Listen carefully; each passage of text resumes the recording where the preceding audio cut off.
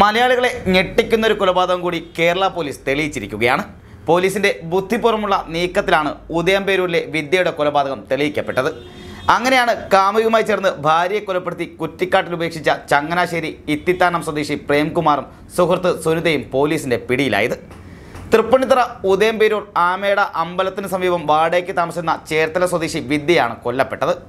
ശ്രദ്ധേയമായ 2 സിനിമകളുടെ സ്വാധീനങ്ങൾ ഇഴചേർന്ന് കിടക്കുന്നതാണ് ഉദയംപേരൂരിലെ വിദ്യയുടെ കൊലപാതകമെന്ന് പോലീസ് പറയുന്നു. പ്രതികൾ തന്നെയാണ് കുറ്റസമ്മത വേളയിൽ ഇത് ആവർത്തിച്ച് സമ്മതിച്ചത്. തമിഴ് ചിത്രമായ 96ഉം മലയാള ചിത്രം ദൃശ്യവും സ്വാധീനിച്ച വിവരം തുറന്നു സമ്മതിച്ചത് ഇവർ തന്നെയാണ്. 96 സിനിമയിലെ റീയൂണിയൻ പ്രണയവും ദൃശ്യത്തിലെ തെളിവ് നശിപ്പിക്കൽ രീതികളുമാണ് പ്രതികളെ സ്വാധീനിച്ചത്. ആയുർവേദ ചികിത്സയ്ക്കെന്ന പേരിൽ വിദ്യയെ തിരുവനന്തപുരത്തെ വില്ലയിലെത്തിച്ച് മദ്യം നൽകി കഴുത്തിൽ കയർ മുറുക്കി കൊല്ലുകയായിരുന്നു. തുടർന്ന് മൃതദേഹം തിരുനെൽവേലിയിലേക്ക് ഉപേക്ഷിച്ചു. തിരുവനന്തപുരത്ത് സ്കൂളിൽ ഒരുമിച്ച് പഠിച്ചിരുന്ന പ്രേംകുമാറും സുനിതയും തമ്മിൽ ഏറെക്കാലമായി ബന്ധമുണ്ടായിരുന്നില്ല. എന്നാൽ സ്കൂളിൽ നടത്തിയ റീയൂണിയന് ശേഷമാണ് ഇരുവരും അടുപ്പത്തിലായതെന്നും അത് പ്രണയത്തിലേക്ക് വളരുകയായിരുന്നെന്നും ഇരുവരും പോലീസിനോട് സമ്മതിച്ചിട്ടുണ്ട്. ചങ്ങനാശ്ശേരി സ്വദേശി പ്രേംകുമാർ ജോലിയോടനുബന്ധിച്ചാണ് കഴിഞ്ഞ മാർച്ചിൽ ഭാര്യ വിദ്യയ്ക്കൊപ്പം കൊച്ചി ഉദയംപേരൂർ നടക്കാവ് ആമേട അമ്പലത്തിന് സമീപം വീട് വാടകയ്ക്കെടുത്ത് താമസം ആരംഭിച്ചത്. ഇതിനു മുമ്പ് എറണാകുളം ജില്ലയിലെ പലയിടത്ത് ഇവർ മാറി മാറി താമസിച്ചിട്ടുണ്ടെന്നും പോലീസ് പറയുന്നു. ഇതിനിടെയാണ് ഹൈദരാബാദിൽ ജോലി ചേരുന്ന സഹപാഠി സുനിതയെ സ്കൂൾ റീയൂണിയനിലെ പ്രേംകുമാർ വീണ്ടും കണ്ടുമുട്ടുന്നതും പ്രണയം മുട്ടിടുന്നതും. തുടർന്ന് സുനിത തിരുവനന്തപുരത്തേക്ക് ജോലിക്കായി എത്തിച്ചേർന്നു. അവിടെ ഒരു ആശുപത്രിയിൽ നഴ്സിംഗ് സൂപ്രണ്ടായി ജോലി ചെയ്യുകയാണ് സുനിത. ഭർത്താവും മക്കളുമായി വേർപിരിഞ്ഞ് താമസിക്കുകയായിരുന്നു എന്നാണ് സുനിത പോലീസ് നൽകിയ മൊഴിയിലുള്ളത്. ഇവരുടെ ഭർത്താവും 3 മക്കളും നിലവിൽ ഹൈദരാബാദ് തന്നെയാണ് താമസിക്കുന്നത്. ഒരുമിച്ച് ജീവിക്കുക എന്ന ലക്ഷ്യത്തോടെയാണ് കൊലപാതകം ആസൂത്രണം ചെയ്തതെന്ന് പ്രേംകുമാറും സുനിതയും പോലീസിനോട് വെളിപ്പെടുത്തിയിട്ടുണ്ട്. കൊലപാതകത്തിലും മരണം സ്ഥിരീകരിക്കുന്നതിലും മൃതദേഹം ഉപേക്ഷിക്കുന്നതിലും സുനിതയ്ക്ക് കൃത്യമായ പങ്കുണ്ടെന്ന് കണ്ടെത്തിയിട്ടുണ്ടെന്നും തൃക്കാക്കര SP M വിശ്വനാഥ് പറഞ്ഞു. മുമ്പ് 3-4 തവണ കാണാതായ ചരിത്രമുണ്ട് മരിച്ച വിദ്യയ്ക്ക്.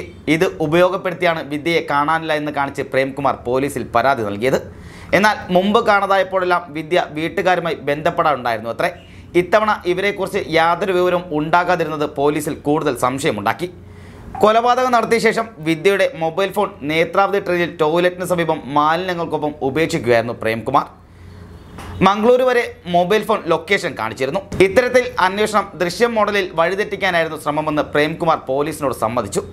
വിദ്യയെ സെപ്റ്റംബർ 21-ന് പുലർച്ചെ കൊലപ്പെടുത്തിയ ശേഷം 23-ന് തന്നെ തിരിച്ച് എറണാകുളത്തെത്തിയ പ്രേംകുമാർ ഉദയംപേരൂർ സ്റ്റേഷനിൽ പരാതിയും നൽകി.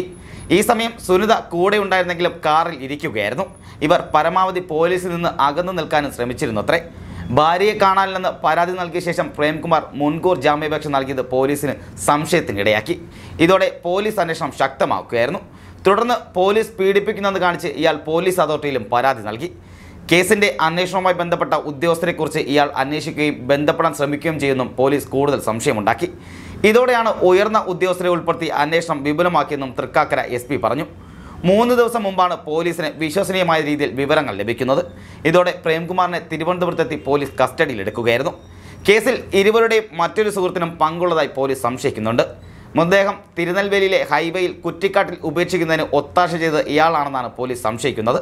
വഴിയരികിൽ ഉപേക്ഷിച്ച മൃതദേഹം തമിഴ്നാട് പോലീസ് കണ്ടെത്തിയിരുന്നെങ്കിലും മൃതദേഹം തിരിച്ചറിയാൻ സാധിക്കാത്ത വിധത്തിലായതിനാൽ പോസ്റ്റ്മോർട്ടം നടത്തിയ ശേഷം മറവ് ചെയ്യുകയായിരുന്നു. അന്ന് തമിഴ്നാട് പോലീസ് എടുത്ത ചിത്രങ്ങളാണ് മൃതദേഹം തിരിച്ചറിയുന്നതിന് സഹായിച്ചതും കേസിന് വഴിത്തിരിവായതും. അന്ന് ധരിച്ച വസ്ത്രങ്ങൾ വിദ്യയുടെ അമ്മ തിരിച്ചറിഞ്ഞിട്ടുമുണ്ട്. ഇതിൻ്റെ അടിസ്ഥാനത്താണ് പ്രതികളെ അറസ്റ്റ് ചെയ്തതും.